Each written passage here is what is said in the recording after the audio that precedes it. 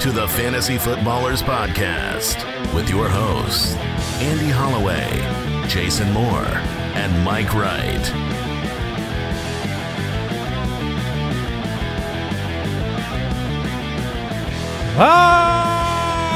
Welcome in.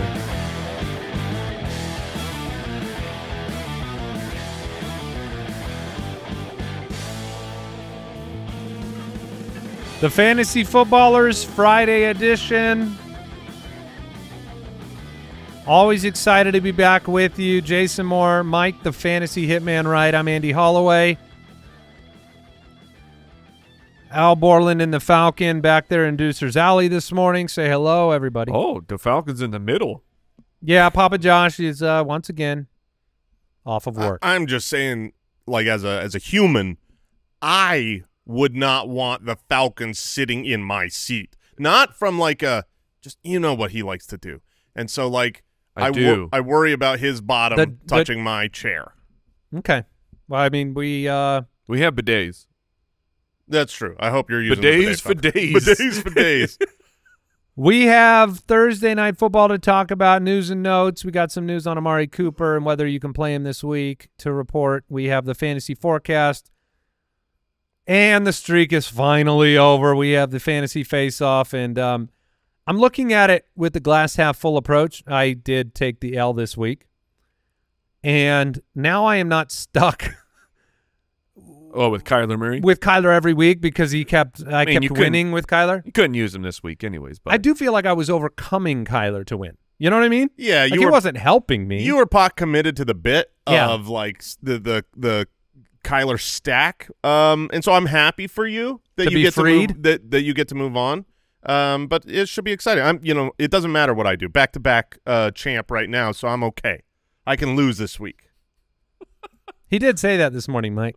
Oh, it's so true. Like if he gets a win or two, if you lose twice in a row in fantasy face-off, that third week is like I am. Yes, I'm doing whatever. The loss in fantasy face-off, it comes for everybody. Yeah, sadly. You can't avoid it the entire season. No. It's just not possible. But, yeah, when you get that 2 in a row, oh, man, that third week you're praying what's for the record? 3. Is it 4? I think I'm sure I have it. I think you did 4 once. That's great. JoinTheFoot.com is our fantasy football community of incredible human beings. Come join the Discord server. It's free. You can check out just tons of great conversation around the game of football, fantasy football, start-sit decisions, leagues you can join, and all of that is part of jointhefoot.com. Last night was atrocious. I told you, if they gave us a good game, I would give them a redo of the It's Football Time. It was. You'll notice that did not happen. One team gave us a good game. Yeah. And that's only kind of. It's like, I don't want to take away anything from the Broncos. I think the storyline of the game, without question, was the effectiveness of the running game. Javonte Williams, the offensive line. Jason, you talked about McClinchy coming back. Yeah, Mike McGlinchey made a monster. I watched him the whole game. Their right tackle was a very good veteran right tackle, and he made a world of a difference. So, the Javonte thing, is he healthy? Is he back? Is this real? We can't know for sure, but I will say, going forward, whoever is running the ball, McGlinchey makes a huge difference. No, Patrick Surtain did not matter for the Denver defense. And Spencer Rattler, in my opinion, that was the worst game of football I've seen from a quarterback. It looked like last year Derek Carr, where it was just like, check, Kamara, where are you? I need to throw you the ball to get no yards. 6 receptions for 14 yards for Kamara. I mean, that's what he did all last year. And I'm with the decision for the Saints of like, hey, if Derek Carr is going to be out for a while, let's find out. Let's find out if Spencer Rattler has anything for us to move forward on. Low probability. Like, he was like a 4th or 5th round quarterback drafted, so you're not expecting much. But I don't mind them going that direction. It will not be surprising if it's Haener if Carr misses another week. The Saints are so injured that it's incredible. It's also a little hard to blame Rattler. Like, Olave is gone. Rashid Shaheed is gone. Like, this was Taysom Hill was gone. This was their offense. Your best offensive lineman, Ruiz, gone. Yeah, their offense was incredibly banged up to start this game. Their defense should have been okay. They lost both corners in the game, so they finished the game incredibly banged up on defense. Apologies for the start there. We said both defenses were good. Yeah. I played the Saints in the league of record. I played the Broncos. I was far happier than both of you. Yeah, so whoops. So look, the top four receivers for the Saints were Cedric Wilson, Mason Tipton, Foster Moreau, and Bub Means. That is telling you the entire story. Now, who was the top receiver for the Broncos? Troy Franklin. Hey! That's just fun. Jason's dance right there felt like a kid's TV show. Oh, I dance like Franklin. That was great. But let's get to the story, boys. All right. Javonte Williams, 14 for 88 and 2. And I have to admit, yesterday during the show, we mentioned the fact, like Mike and I are facing each other in League of Record, and he has Javonte. I became terrified during the show that he would pivot out of Javonte and play Tyler Goodson. Yes. I was afraid of that. I wanted to face Javonte. Yeah. And then when Audric Estime got the first carry, I really wanted to face Javonte. And then he entered the time machine to pre-injury form. Fast, tackle breaking, efficient, first 2 touchdown game of his career, all up in the face. Giant holes provided for him on the offensive line. If you pause that game right after the first carry from Estime, that's the moment where you could have said Javonte's career is over. Yes.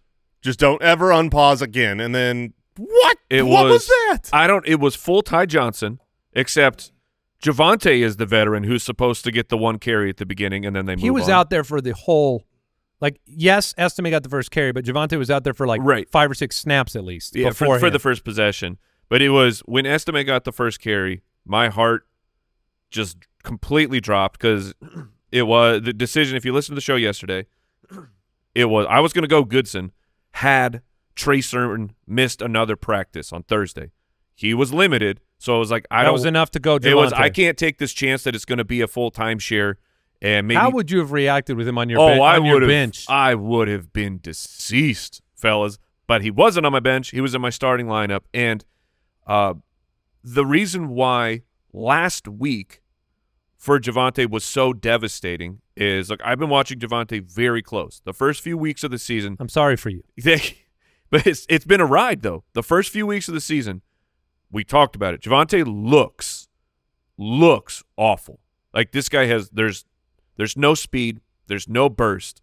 And then there was after the first few weeks, I brought up like, hey, we can't talk about Javonte too loud because he's looking good. And then he fell on his face that week, and it was maybe that's all just fool's gold. So I don't know what to make of this. But it wasn't just production. He looked fantastic. I will say this: it's really a month of actual quality running for Javonte. Yes. It really is. Last week was a down week, but the week prior and the week prior were solid, very solid outings. They're getting their offensive line healthier. Bo Nix should only get better as they go along. I hope. Yeah, I mean, we all hope. There was some, he got the win, but he didn't look outstanding. Man, he needs to work on his... He ran the ball well. He was 10 for 75 on the ground.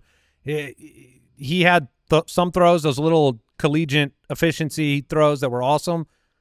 Managed to throw the ball in between 2 wide open receivers on that twice. Yes, twice. He was really good at like getting it over one wide receiver and under the other, where no one knows. Both of you, right? Yeah, I want 2 targets on this one.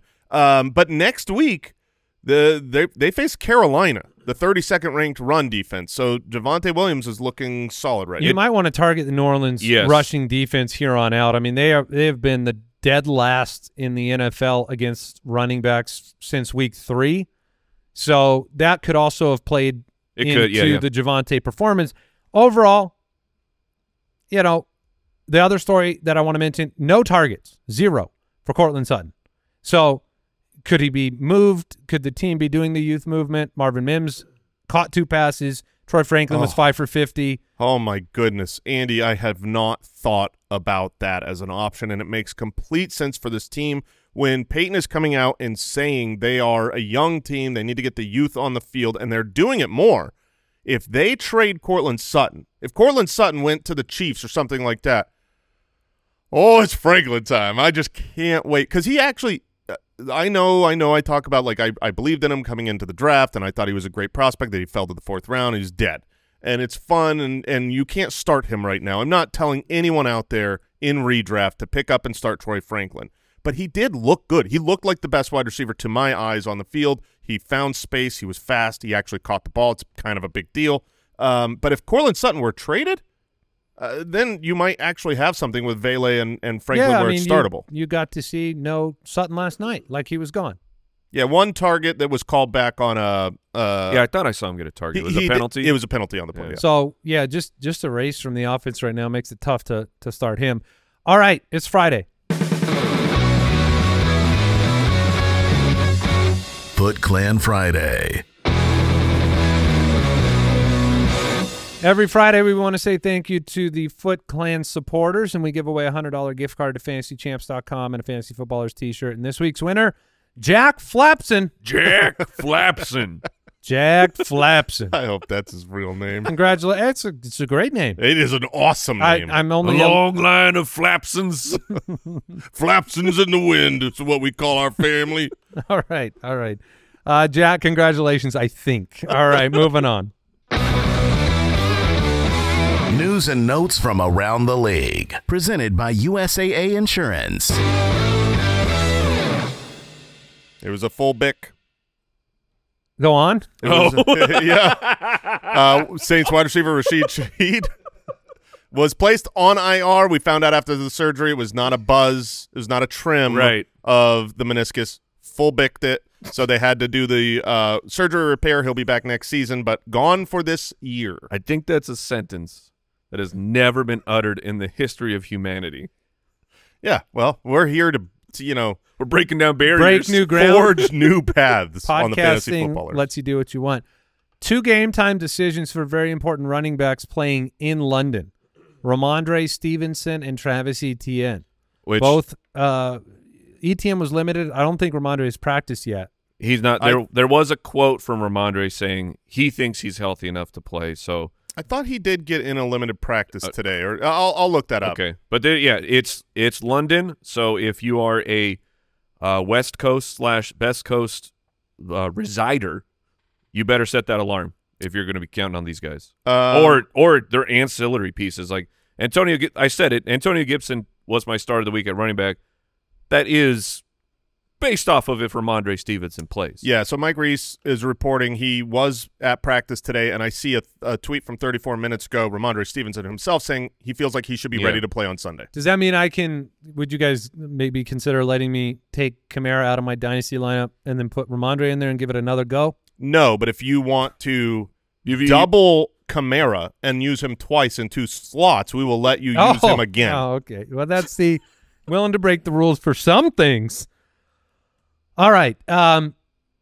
What else do we got? James Cook returned to a full practice. Ray Davis is been limited with a calf injury. It looks like James Cook may have it all back to himself. Boy, that changed quick. I mean, Ray Davis, the hero of this last week, looked like, man, as long as Cook is out, Ray Davis is going to be a thing, and then the switcheroo. I honestly, I had, because of the matchup, I thought about playing both in a certain league, like just putting them both in there. Not going to happen now. Dalton Kincaid remained limited with a collarbone. Practicing in a non-contact jersey. What? Like the collarbone things. Do you have a banged up but not broken collarbone? So I wanted to bring this up yesterday because I don't remember a lot of like injured with shin or bones. But then there are bone bruises. Maybe that's what he's dealing with. It's a collar bruise. Yeah, I think he's got a collar bruise. But being in a non-contact jersey, today's practice will be pretty important. Obviously, with Amari Cooper right now, it's being reported he's expected to play against the Titans. Would you just I'm struggling. This is a counseling session. All right, let's get to it. And it's going to apply to every Dalton Kincaid manager under the sun. Yeah, lay down on the couch. Dalton Kincaid has not been good. He is the tight end 10. He has 1 double-digit game. He's treading water. Treading water. That's a good way to put it. Tennessee is the #1 defense against tight ends. Correct. If you were a friend of mine, okay, his name is Danny.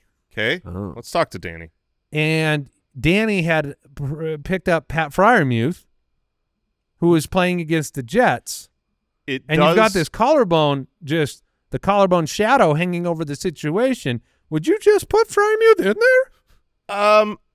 It's a very, very fair question. Freiermuth, I believe, has outscored him so far on the year thanks to a couple of touchdowns. Russell Wilson appears to be the starter. It has not been officially announced, but there was some words out of Russell's mouth that really did seem, both him and Fields, it really seems like Russell Wilson is going to be the starter. That is not 100% confirmed, but I'd put it at 85%. There is a train of thought right now going that Russell Wilson coming in, he's going to be better for Freiermuth, better for George Pickett. Just the reality of the receivers. Yeah, because he's not running it as much. But I'm still not sure that is a fact. I know that I think it's smart and brave to say that the 4-2 led Justin Fields, like, we still need to see if that's our best version. We need to get Russell Wilson out there and see if we could still improve our team. I like them trying this out. But I don't think it is a gimme that he is better. The offensive line is trash. They lost their backup center, who was in there as their starter pretty much all year. They lost Fontenot on the right tackle. So this is going to be a very bad offensive line, and I think without the mobile scrambling ability of Fields, Russ might just have a worse game. Yeah, but who do I start? If Dalton Kincaid... This is for you? Oh, crap, Danny. Danny? Oh. Danny, you lied. You charlatan. In the end, I think I would. If Dalton Kincaid practices like in full today, I would go Kincaid. Obviously, if he is really banged up, then I would go. Nice thing is Freiermuth is Sunday night. You can do the Sunday pivot. So practice report is going to be the determiner for you. Yeah, health of Kincaid. Aaron Jones likely to play. Okay. Oh. TJ Hawkinson has passed every test by a mile. His knee is healed. His SATs are so good. Yeah, not going to play this week, but like by a mile. These tests, they're in a rear view. Wouldn't even believe You wouldn't believe how strong his knee is. Not ready to go yet. But you can't even fathom all the tests of whether he's ready to play. A+. He's got a 110% grade. Just not ready to play. It's like yeah.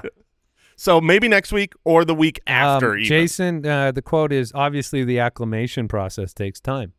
Right. Is that a test? No. Then he failed that test. Yeah, he failed that test. Jonathan Taylor remains sidelined, not looking good. Trey Sermon, Josh Downs, limited in practice. Michael Pittman, full practice because what are you doing, Pittman? He doesn't know. The back is a mysterious part of the body. Alec Pierce added to the injury report with a shoulder injury. Maybe Adonai Mitchell? Yeah, maybe Adonai Mitchell. That's actually not – obviously if Alec Pierce were out and Downs and Pittman were hurt with Anthony Richardson looks like he's going to be the starter. He loves those big, deep bombs. He almost hit Adonai on 2 of them in week 1. So that's maybe more of a sneaky DFS tournament play. If that happens, he will almost hit him right again. But Pittman – being like the IR versus I'm dominating on the field and I'm not sure how it's going, I'm not saying it's because of Anthony Richardson, but the back issue is scary to play with Anthony Richardson. Like if you get a murder ball, and you know what I'm talking about. A hospital ball. Yeah, yep. You're going across the middle and that ball is too high and you got to leap for it. Mm-hmm. That's your job, and you're going to get crushed and you got a back issue? That's scary, man. Malik Neighbors cleared concussion protocol, but was also added to the injury report with a groin injury, so they're hoping it's not a problem. He has to get through practice, monitor that. We have an Injury Blitz podcast, another feature of jointhefoot.com that is coming out later today, and I'm sure Matthew Betts will discuss that. Tyler Lockett added to the injury report, didn't practice, knee injury. Okay. Consolidation of targets, maybe JSN's more in play than he was before. Mike McDaniel confident Devon Achane clears concussion protocol, and so we need the final medical expert to give the thumbs up. Rams Cooper Kupp, limited in Thursday's practice. We haven't talked a lot about it. Okay. The optimism is there. If he's back in your lineup, right? Yes, 100%. Brian Robinson limited, missed last week with a knee injury. They expect him to play, but monitor that one going into game time. And Eckler would be a really good play if Robinson missed. Mm-hmm.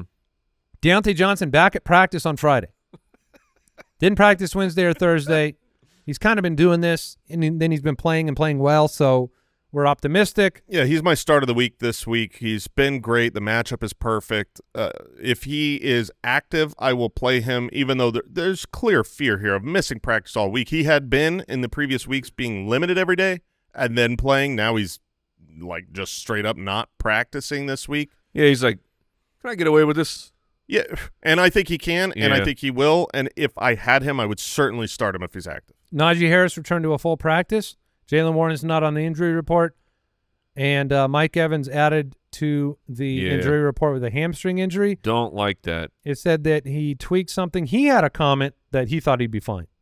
So there's I don't see it in here, but Juju Smith-Schuster also added to the limited participation due to a hamstring. You just hate Thursday popping up hamstring issues. When those happen, I would say, this is anecdotal. I don't have the data in front of me, but I'm pretty confident that the majority of those, when they pop up late in the week with a hamstring, they end up missing that week. And I'm not saying that Evans or Juju are going to, but just you've got to be prepared for that. If you're relying on them, you've got to have a pivot option.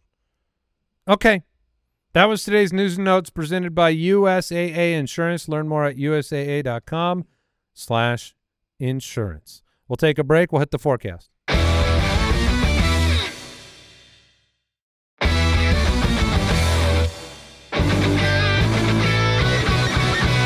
It's time for Fantasy Forecast, presented by DraftKings Sportsbook. All right, yesterday we covered the Patriots-Jags, the London game, the Seattle Falcons game, Titans, Bills, Bengals, Browns, Texans, Packers, Dolphins, Colts, Lions, Vikings. But we've got more games, gentlemen. The Philadelphia Eagles, 3-2, taking on the 2-4 New York Giants. The DraftKings Sportsbook line here, Philly -3. The over-under is 42.5. I like the Giants' defense. I think they will be a problem for Philadelphia. I would agree last week or the week prior, but they are dealing with a ton of injuries. I don't. They're actually. Okay. Do you have the later? Yeah, newer from what report? I understand from the local beat writers, I know Brian Burns and a couple other guys. They said all those guys are going to be fine to play. Okay, that's huge to me because when I've been looking at this matchup, I've been assuming they're going to be without a couple of those options. I'll pull up the latest practice report, but for me, we usually only look at. I mean, we as in like fantasy managers out there. You're looking at practice reports on the offensive player that you have, but this is one where I'm going to be looking at the practice reports for the defensive side of the ball for Dexter Lawrence, Brian Burns, who had missed practice, both will be back at practice today. Okay, and the beat reporters were just implying that this was just some maintenance stuff. I don't know for certain, but that is the report we have from Madeline Burke this morning. Yeah, I mean their defense has been outstanding. I mean they have a great pass rush that can get after it. If they're healthy, you even though the Giants are bad as a team and their offense has struggled, you don't look at them the way you look at like a Carolina where it's just a cakewalk defense. No, in the implied point total is 22.8 versus 19.8. It's a 3-point spread, so it should be interesting. Saquon returns home. Daniel Jones hopes to have Malik Neighbors back. Malik Neighbors' receiving line's at 72.5, so if he's out there, the expectations are very high. Saquon and Neighbors are locked into your lineup. What are we doing with the running back position for New York where you got great value out of Tracy? Devin Singletary's been limited for 2 days.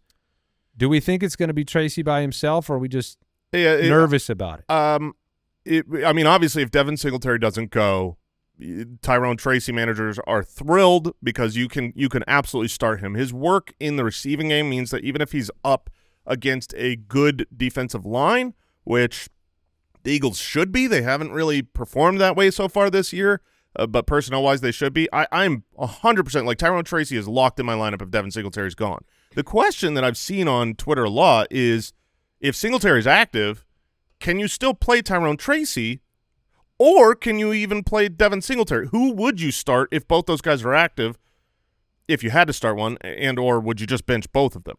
If I have to start one, I'm going to start Tracy. He's looked very good. Like hey, this is a football player. You did it, Giants. Good work. You got a later round running back, and Devin Singletary still being limited with the groin injury. Clearly, that was a a worse injury than they initially thought it was going to be. And so if I got the two of them, I'm going Tracy. Just trying to work through it, man, of like, what would you really do with this? And I'd go Tracy. A.J. Brown, Devontae Smith are in there. They're new men. I want to draw attention to Theo Johnson, who is tied for third among all tight ends and routes run. He's a rookie for the Giants. 5 targets 2 weeks ago, 3 targets this past week, on the field a ton, and again, tied for third among all tight ends and routes run. It could have just been a Malik Neighbors missing situation. But but you should watch young players when they get new opportunities. Yes, I think Theo Johnson, which the way that you're describing him, I can only assume we're going to hear about him in the DraftKings lineup later in the episode. Him and Jadavian Sanders, 2 rookies who are both not the case. Oh, okay. 2,800 though. I did check on him. Yeah. So but he's not in my lineup. Okay, I'm shocked, but. You always try to read my analysis. Like if I go a little deeper on a player, you're like, oh, you shouldn't even know about this guy. Yeah, he's got to be squeaking him in. Yeah, I mean, keep an eye on him. I don't know that I would start him, especially against the tight end matchup against the Eagles. It's just not a good one. The Eagles are number 2 against tight ends, both schedule adjusted and otherwise. But keep an eye on him as a rookie. What do you make of the Eagles coming out and being new men as the head coach? Yeah, is that what he said? Yeah. Oh, yeah. Nick Sirianni. He was talking asked about the shaved head, the shaved head, the new look for Sirianni. He's all about this is turning the page. Well, he's look, a new man. This is one of the final stages before you get fired. You shave your head. You buzz your head. You buzz your head. You come up with some idioms for why things are going to change. And look, I don't think that it's out of the question that they lose this ball game. I have not been impressed with Philadelphia this year. I've not been impressed with Jalen Hurts this year. Last year, minus the final 10 games, yeah, they were pretty impressive. The Jalen Hurts thing is so tough.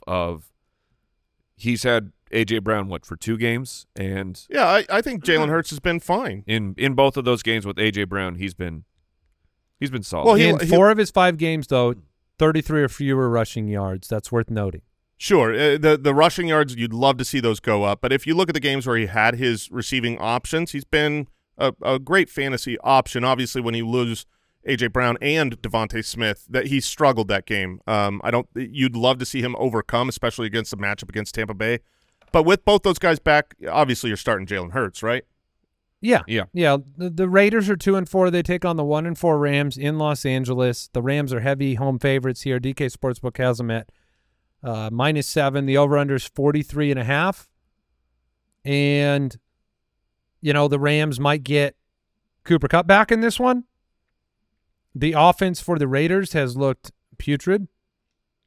I think it is Madison and no one else, honestly, on that side. I mean, when you have a wide receiver get 95% of snaps and no opportunities, and Trey Tucker last week, you have Jacoby Myers about to miss again. Brock Bowers. I didn't mean to leave Brock Bowers out of that. Brock Bowers and Madison are some opportunity plays. Bowers is an every week play, but Madison against this defense seems fine. Kyren, Cooper Kupp, what do you do beyond that? Is there any other options? Was Whittington just a product of missing Kupp and we're moving on? A little bit, but I do think that Whittington is still deeper format, more desperate. I think that he's an okay type of a play. But just again, it's a young guy, it's a rookie who in 2 weeks, 8 targets, 10 targets. Yeah, the big boys are not there. I get that, but he will still have his role will not be affected as much. I think by Cooper Kupp, Puka coming back. That's a bigger question. Yeah, Jordan Whittington has kind of played the Puka role, so I do expect it to be Cooper Kupp, DeMarcus Robinson, and Jordan Whittington on the field if you're going to play one of them, Whittington. But when Tutu Atwell comes in, which he comes in a lot, those are designed plays for him oftentimes. They get him in motion, get him open, and they throw the ball to him. And DeMarcus Robinson can easily be the wide receiver 2 any one of these games. So for me, I'm just out on all 3 of them. I don't want to play the game of maybe my guy ends up with 6 targets this game. I'll play Cooper Kupp. Obviously, I'm going to play Kyren Williams and check out on the Rams. Kyron's rushing line's at 89.5. It's ridiculous. He's unstoppable. Nice. We did get Blake Corum too. What is his touchdown? I assume it's like minus 1,000 because he always gets a touchdown. Against the Raiders, it probably is. I mean, I did want to mention Blake Corum got 2 10 zone attempts and one additional red zone attempt last week. I don't think it really matters. I do wonder if the Rams fell out of contention at some point, whether you'd see a little bit more of those running backs. I'm always trying to think of like mid-season trades right now. What is the viability of these guys during fantasy playoff weeks? I think Kyron's still upper echelon, but that would be just one of the things to add to the notebook is, you know, maybe Blake Corum gets more work because, you know, Kyron's been worn down, lots of carries, and you give another guy an opportunity if the season's over. I wonder how often, Kyle, maybe you can find this, but I wonder how often a 1-4 team is favored by a full touchdown, because that's what's happening here, which is kind of indicative of, you know, what the sports books are thinking of the Raiders. They're on the way to collapse. Yeah. Carolina's 1-5. They take on the Washington Commanders, who are 4-2, and guess what, Jason? Carolina not favored by 7. The DraftKings Sportsbook line, Washington -8. The over/under is 51.5. That gives Washington nearly 30 points. Yeah, baby. That is the highest implied team total for the Washington football team over the last 36 years. Wow. You found yourself a quarterback. Yeah, they have. And they play fast, and they give you lots of fantasy goodness right now. You know, the lock, Jaden Daniels, you put him in there. It's Carolina. Carolina's atrocious. Terry McLaurin, the wide receiver, 12 on the year. You keep playing him. Mm-hmm. You know, Brian Robinson and Austin Eckler, both in play. Yes, I agree. I think Eckler is a great start this week. Even if Brian Robinson is active for the game, I'm throwing Austin Eckler into the lineup. I would rather play him and utilize the running game of this team that is favored by so much. And you don't know how the touchdowns are going to come early. You hope it's Terry McLaurin. You hope it's not like a Luke McCaffrey or a Noah Brown touchdown. But you assume that they're going to run a lot and get a couple rushing touchdowns. I mean, that might be Jaden Daniels, not the running backs. But that leads me to Zach Ertz. You look at this matchup and you go, oh, this is great against Carolina. His DK receiving line is only 30.5 yards. I think that's a pretty well-placed line. I could see him not being super involved in this game, at least second half if they don't need him. So he is one of those very often. Like I think Zach Ertz is in almost 100% of leagues. He's rostered with 2 tight ends, and every week someone's deciding, do I go Zach Ertz or my other guy? And I think I would probably lean towards the other guy in this matchup. My deep cut for this one, you mentioned it, Jay, is Noah Brown. Like, I don't know that I'm starting him in redraft, but this is keep an eye on him. Washington is trying to find their second wide receiver. That's been the kind of a story of their offseason. Part of it of like, no, it's not Dotson. We're going to trade him away. They bring Noah Brown in, and it's been, you know, slowly ramping up where week 4 he got 67% of the snaps, then missed a game with the groin injury, back into the mid-60s the following week. He with 8 targets in that game as well. I think that he's someone who should be on your radar. If you have an empty spot and you want to stash a wide receiver, I think Noah Brown is high on that list. Yeah, it makes sense. I mean, De'Ami Brown was down to 32% of snaps this last week. Yeah, he had the touchdown the week before that. Deontay Johnson, you can play him. Yep. Chuba Hubbard, you keep playing him. And what about Xavier Legette in a matchup? I mean, the Commanders' offense has been great, but their defense is bad. Andy Dalton can get it done. He had a touchdown last week, 77% of the snaps. Are you willing? I feel like I'd start Xavier Legette over a handful of startable he's flex just options. risky. And I went down the road with him a couple weeks ago and got burned. So he's an option. Jalen Coker, rookie, has been taking over as the third wide receiver for the past 2 weeks. And so he's a deep desperation, maybe more dynasty. Yeah. A dynasty pickup option because he's out there now 65% of the time. Somebody you can look at. There you go. I mean, it's nice when you have a team that's playing so well on offense but also so bad on defense in Washington. It's Washington. delightful. You kind of have two of those here in the same game because Carolina can't stop anybody, and Dalton hasn't, this isn't a great offense, but Dalton and Chuba and Deontay, they can put up enough points. He's not Spencer Rattler. Right. The Kansas City Chiefs are 5-0. They go to San Francisco. San Francisco's 3-3. They're favored by 1.5. The DK Sportsbook over/under here is 47. Okay. So right now Super Bowl rematch. these are also the top two teams by Super Bowl odds right now. Interesting. Baltimore is tied with San Francisco. The Chiefs are number 1 at plus 500. I was just reminded of the great coin flip, who gets the ball first situation from the Super Bowl. I forgot it. You blotted that out of my mind. You just year. reminded me, and I still don't remember. So remind me. That was when the 49ers they deferred, took the football.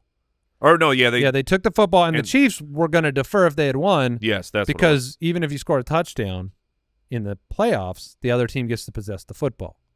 So, but yeah, that feels like forever ago.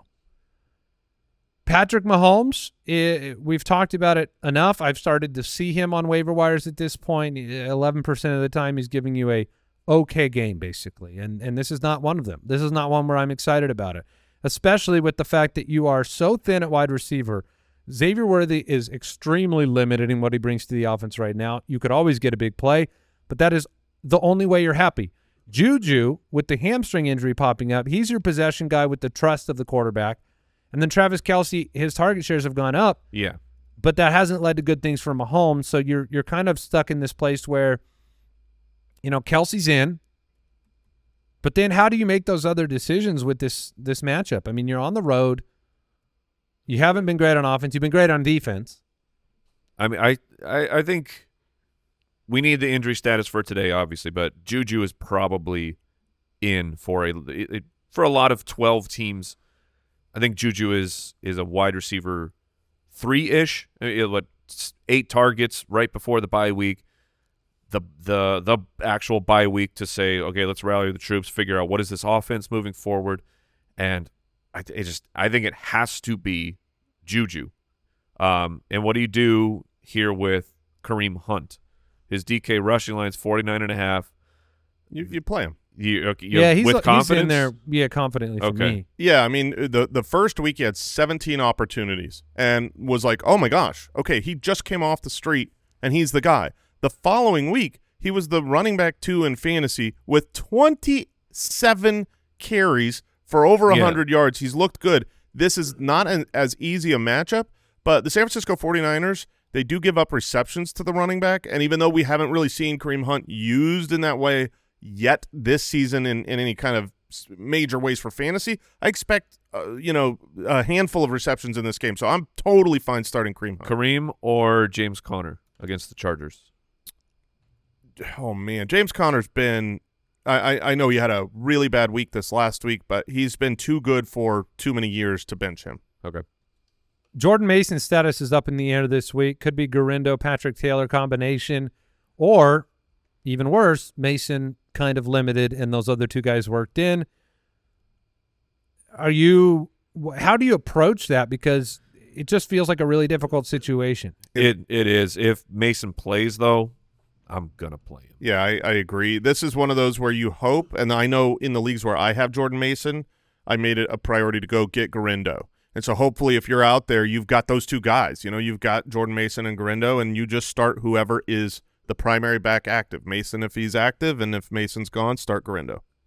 It's not a great matchup, though. Yeah. Ayuk has been really bad. He had one great week. His receiving line on DK is 62.5. Where are you with Ayuk right now? I saw him traded in our league of record. Just absolutely baffled because, like, watching him play, he seems like he's still a really good player. Like, it's not the skill has not evaporated or anything like that.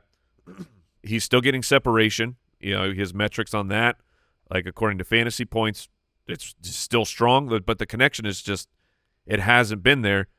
But for this game, Juwan Jennings hasn't practiced on Wednesday or Thursday. Debo has been in a non-contact jersey, so you might be forced into George Kittle is my answer for this particular matchup. So is that your way of saying you would avoid Ayuk? I would not avoid him, but I'm not expecting a huge game. Listen, I'm happy to play Ayuk. I Okay. really am. I want to make the case for him, and it's not just based on the injuries to others. well, don't look at the box scores then. Right. That's my point. I think that's what everybody's looking at is the box scores and saying, "Oh man, you can't play him."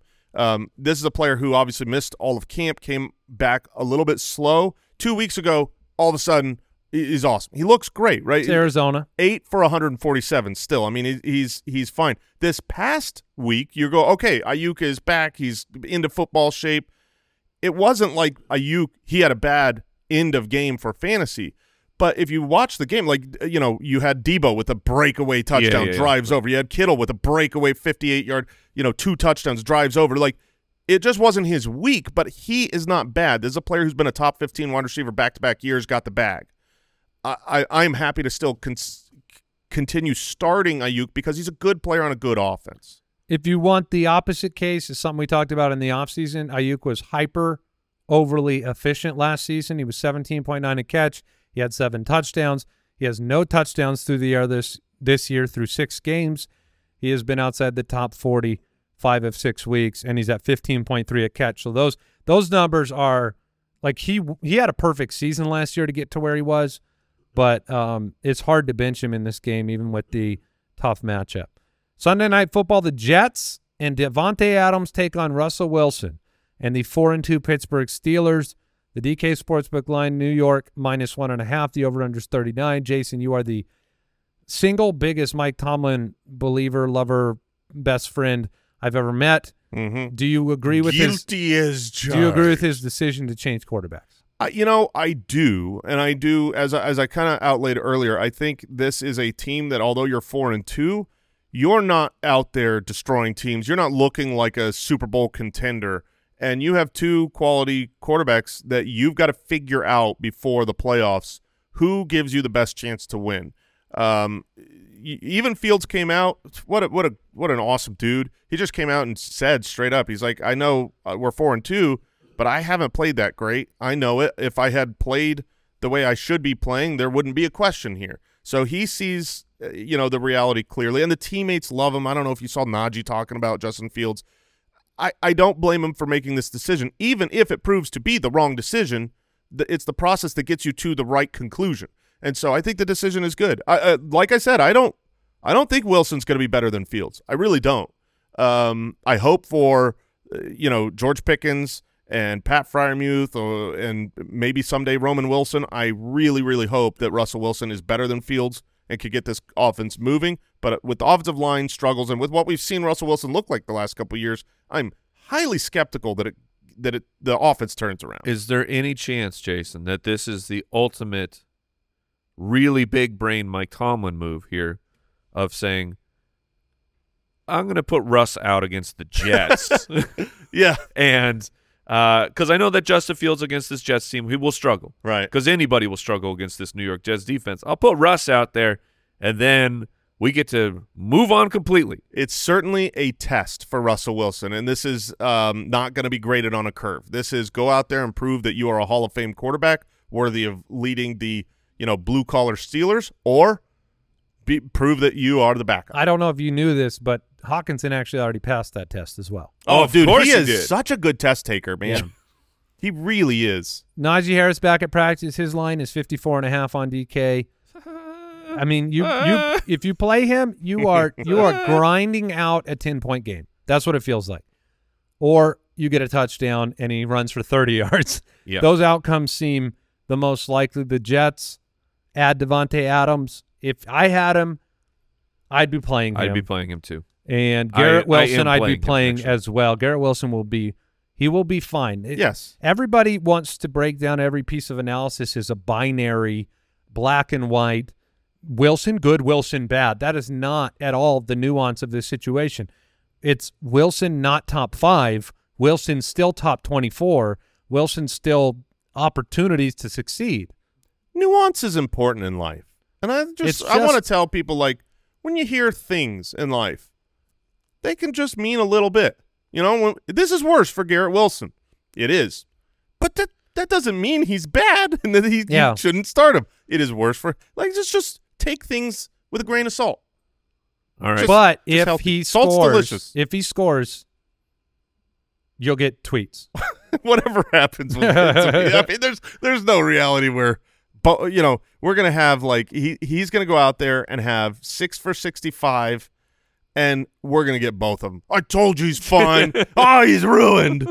Yeah, they invented the internet, but they didn't add any nuance to the internet. Speaking of nuance, what do you do with George Pickens this week?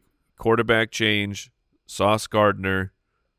Pickens is a risky play every week right now. He's one of the most brutal fantasy decisions every week because you didn't draft George Pickens extremely high, which means you have multiple kind of parallel. Like if you were Ayuk or Pickens, I would probably play Ayuk this week. Pickens is the only show in town there. The 49ers have shown that even without CMC, they can delete Ayuk from an offense 5 times. So it's like it's close. You're going to need a big play from Pickens. One big play. Ayuk can piece it together without a touchdown. We saw that 2 weeks ago. So I lean that direction. It's just he's brutal. Pickens is always like you want to play him because you don't want to miss the big game. Yeah, I've got Pickens as my wide receiver 33, so he's like a barely start. I would prefer, if I had JSN or Jordan Addison, even Ladd McConkey, I would play players like that over George Pickens. Against Sauce Gardner, I think you're going to need one big play, which can happen, but I would be shocked if he's got a volume day, if he's got, 7 receptions and 88 yards, which would be great. I don't see that happening in this matchup. It'll be a fun game to watch. It really will. For sure. And Aaron Rodgers could enter the fantasy conversation after this week. He could. If we get signs that this offense is getting fixed under Todd Downing, that's his name, right? Todd Downing? Jeff Downing? I don't recall. Correct, Todd. Todd. Okay. Jeff's his brother. Breece Hall, get him in your lineup, and we will move on. We're going to take a quick break and come back with Mike's favorite thing. 2 Monday Night Football games. Yay!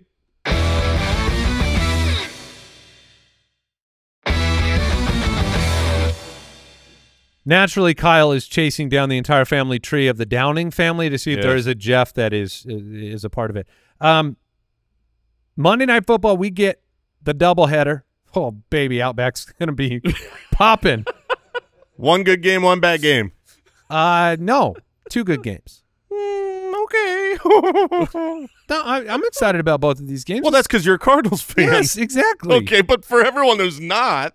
I mean, you still have tons of fantasy-relevant players in that game. Yeah, That's what makes it interesting. Last night's game, not interesting because nobody you played except for maybe Javonte when you were backed into it. Yeah. I mean, You lucky son of a gun. Lucky. I like that. J.K. Dobbins. Oh, yeah, Dobbins and McBride. You're happy. Everyone else, I don't know. Marvin Harrison, if he's active. Are we talking about that game first? Let's do it. Sure. Let's do that. Chargers-Cardinals is the second game. Chargers are 2-point road favorites. The over-under is 44 on the DK Sportsbook. And Kyler's passing line set at 213. He's only had 2 top 12 finishes. I really, really think he has to have Marvin for you to be happy with this game. I just don't think he can do enough. Now, he can run the football. But Jason, you pointed this out. Like the Chargers, the name of their game is to suck you dry. That is exactly my point with this game. Like I see a 44-point line, which is like an average game, and I think, yeah, right, good try. Harbaugh wants to high tee this into the ground. He's going to try to time of possession this thing because you can, if your strategy was, hey, listen to this. Every time you run the ball, you can get 3 or 4 yards and lay down. Like, don't break anything away.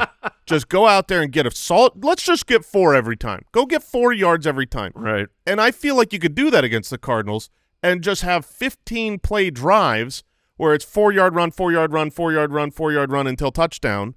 I mean, this is hyperbolic, but this is kind of – that's the fear of how I see a game plan that could collapse the fantasy value of that game. That's why I'm – And the Chargers are a great defense against the run. James Conner is going to be up against it.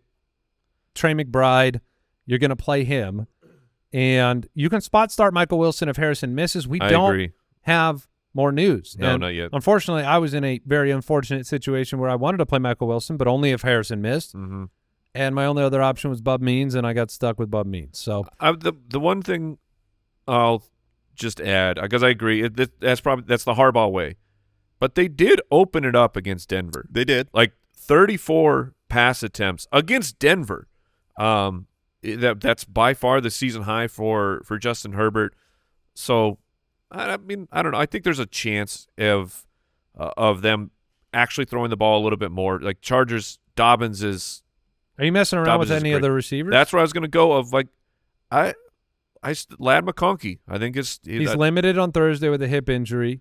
Yeah. So watch that. But I think that he's okay. He's in an okay place right here, especially because the matchup is so brutal. You had Quentin Johnston did not practice on Thursday with the ankle injury, so I think that I think Lad's in play. Lad is the go-to wide receiver target-wise. It's not crazy down the field stuff, so without a touchdown, I think you're fine in a PPR league, and you're going to be meh in a half PPR.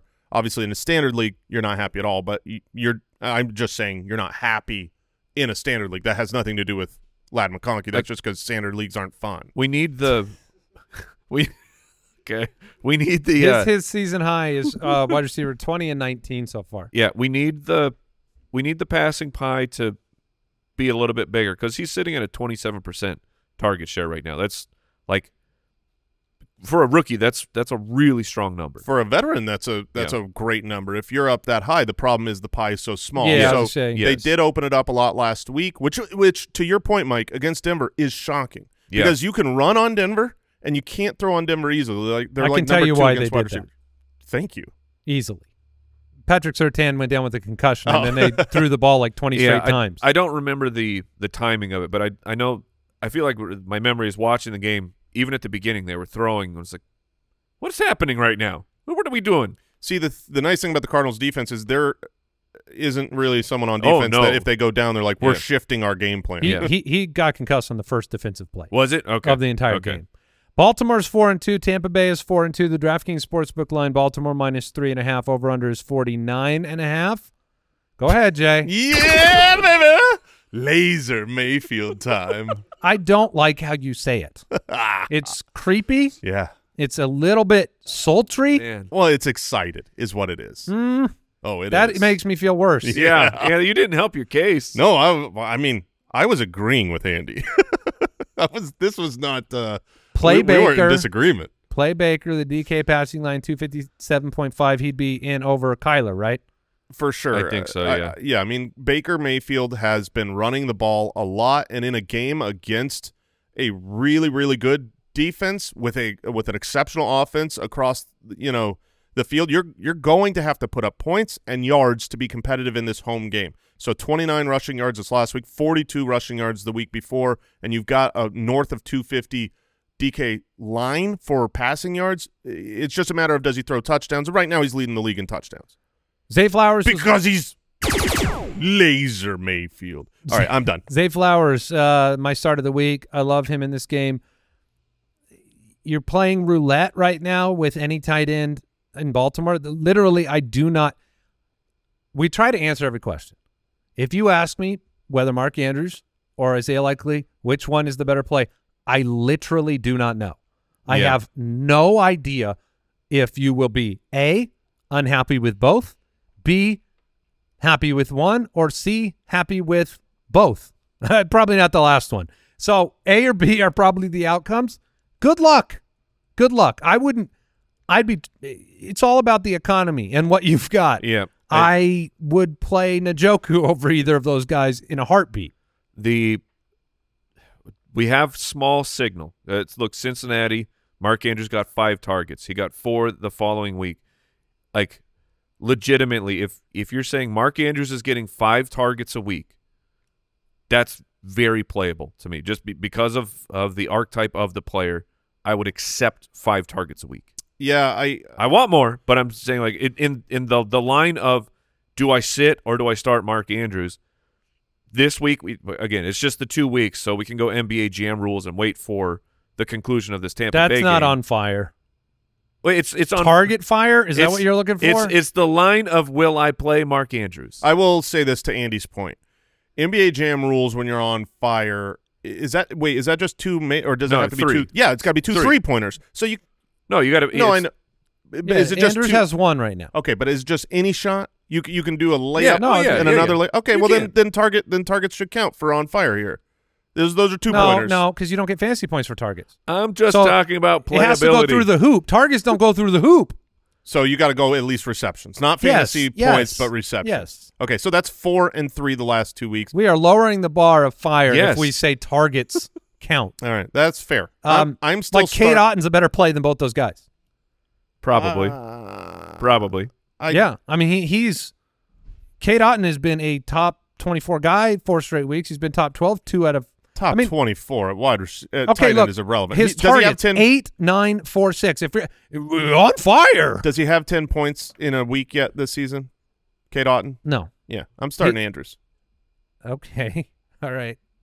You always will. I will. Rashad White, Bucky Irving, Sean Tucker, 3-headed monster is the words that they used. This is not good. Hot hand approach, which I saw a great tweet from you, Andy. When you have 6 hands, none of them can be warm. Yes, exactly right. Yeah, none of them can be hot. I'll tell you whose hands can't be hot. Is that Rashad White? Rashad White. So are you straight benching Rashad White? I mean, they could be hot with receptions. Or Richard White, as our dog says? Did we get autocorrect? Look, I think Rashad White has played his way into Richard White this year because Rashad White was awesome last year, but Richard's just not getting the job done.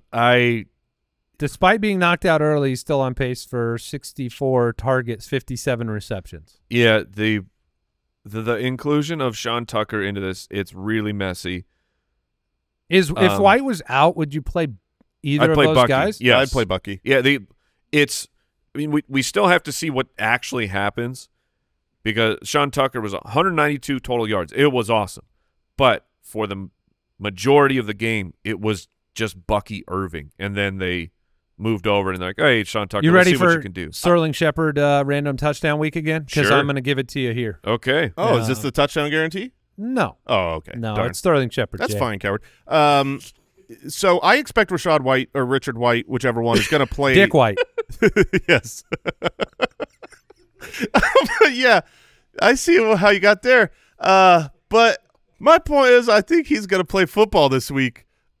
He's limited today or on the Thursday practice, which It was the intensity, man. He was just like, this joke's gonna kill. And he just like, I can't say it fast enough. I got to get it out there. Richard, you know another name for Richard? My grandpa goes by Dick. Oh. Yeah, no, look, I really appreciate the effort and the try. I really do. I'm going to stick with Richard. As far as I'm concerned, that killed. I mean, it did. Yeah, no, I know. think it was worth it. I You was got just us good. explaining why it got me so good. I see the Falcon back there. I loved it. Oh, the Falcon's probably still in shambles. Yeah. A joke like that. You were saying some words and stuff? Yeah, so I was saying that limited with the foot injury on Thursday's practice. That's basically a Wednesday practice. I would have expected them to, have that be off if he was trending towards not playing because it's a Monday Night Football game. So let's just assume that Richard White is playing. If he is, calling him I will that. never stop calling. He's got to play his way back to Rashad. DW. Until that, he's Richard White. Yeah, DW. Oh, my God. Okay. DW. Well, now he just sounds like Darkwing Duck. Yeah, man. But that Darkwing Duck is awesome. See, isn't there a shoe store? Isn't DW? Yeah, isn't there a DW shoe Is store? there? I'm pretty sure. We're out of control. Okay, Grandpa. DSW. DSW. Okay, well, forgive me. We're already off the rails. Shoefoot White. Go on. Yes, Shoefoot White. Anyways, if he starts, because I think that is the probable outcome, and you have this three-headed monster. It's a very difficult run defense. People are going to want to know if you could play Bucky with them all active? Bucky or Rashad. I mean, I'd play Bucky over Rashad at this juncture. I would too. I think because it's a Monday night game and you might not know if Rashad White is going, if you have Bucky or Rashad or Sean Tucker, I would try to make a start earlier in the week. That's what I would personally try to do against this Baltimore Ravens defense. All right. Injury updates for you. Devin Singletary is returning. Tyrone Tracy, Brian Dable said he will get significant playing time and has earned it. So both guys out there, if you had to pick one, I would be Tracy for me.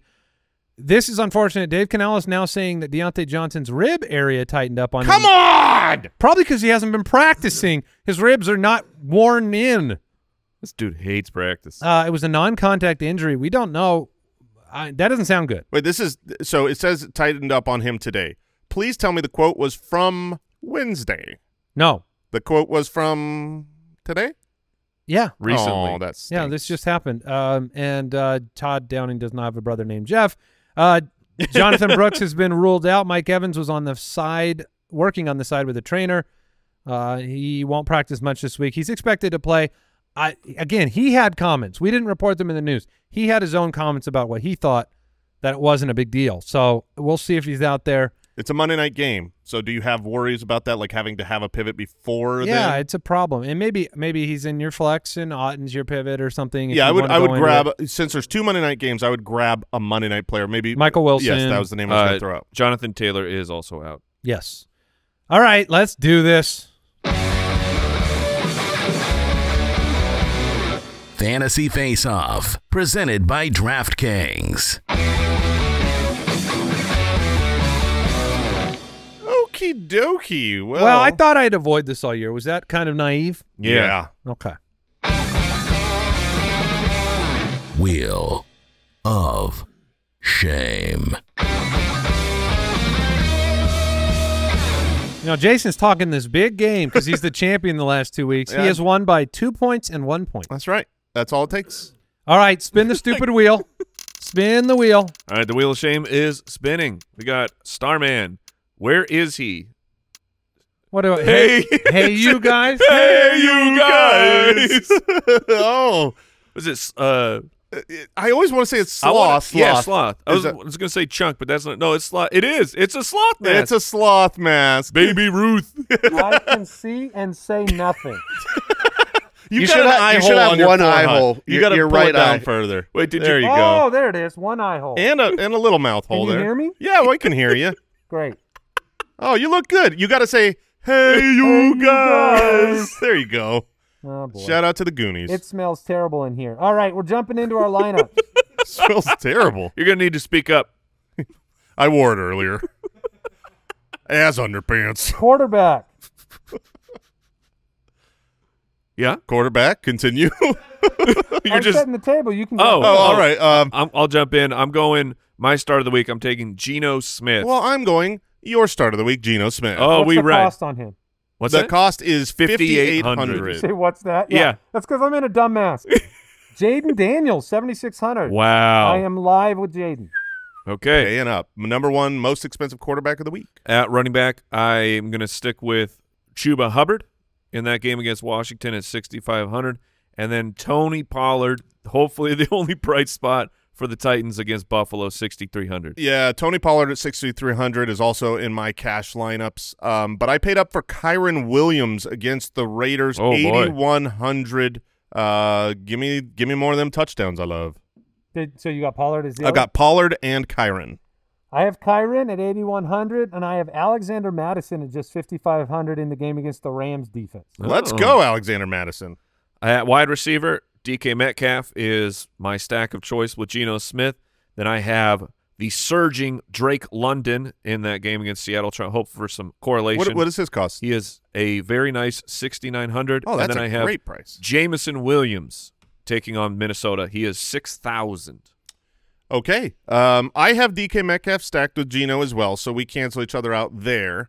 I went with a different very nice 6,900 This is so sweaty. player in Devontae Smith. All right. So hopefully, Thibodeau is on IR, so their defense is a little worse for the Giants. And then I've got currently in my lineup Deontay Johnson at 6,600, my start of the week. I think he's great. I will play him if he's active. My pivot, should he be inactive, will be Tank Dell. Okay. He's $100 difference. I have this little-known wide receiver, Justin Jefferson, in my lineup. Okay. At 8,500 Jaden Daniels and Justin Jefferson. Wow. against Detroit. I've got Drake London as well at 6,900. And I have a really just incredible 3,000. Say we got to save some cash. Jalen Coker. Jalen Coker in the lineup for Carolina at 3,000. Can I tell you guys, like, I made a mistake. Because I love Devontae Smith, and you know, I was targeting the banged-up New York Giants, which now apparently they're not as banged up.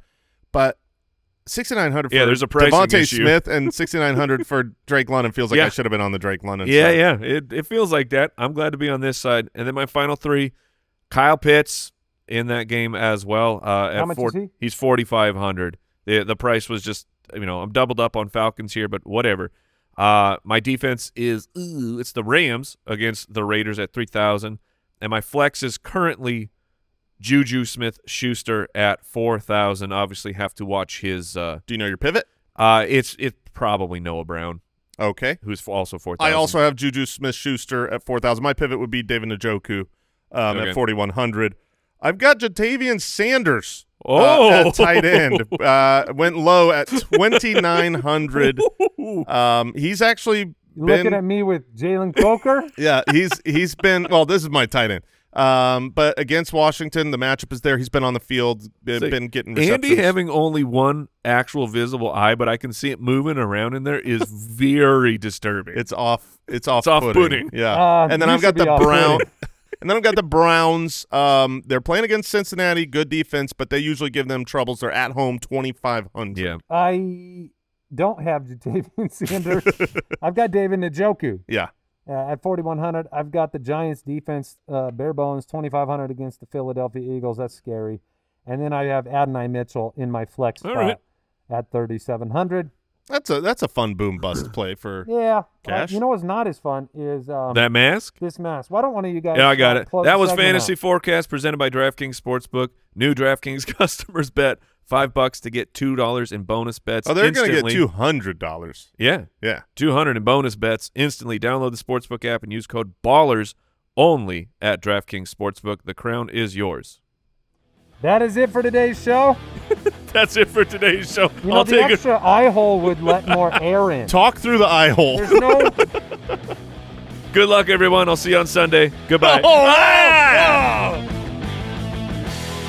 Gambling problem? Call 1-800-GAMBLER. In New York, call 877-8-HOPE-NY or text HOPE-NY 467-369. In Connecticut, help is available for problem gambling. Call 888-789-7777 or visit ccpg.org. Please play responsibly on behalf of Boot Hill Casino and Resort in Kansas. 21 and over. Age and eligibility varies by jurisdiction. Void in Ontario. Bonus bets expire 168 hours after issuance. For additional terms and responsible gaming resources, see dkng.co/ftball.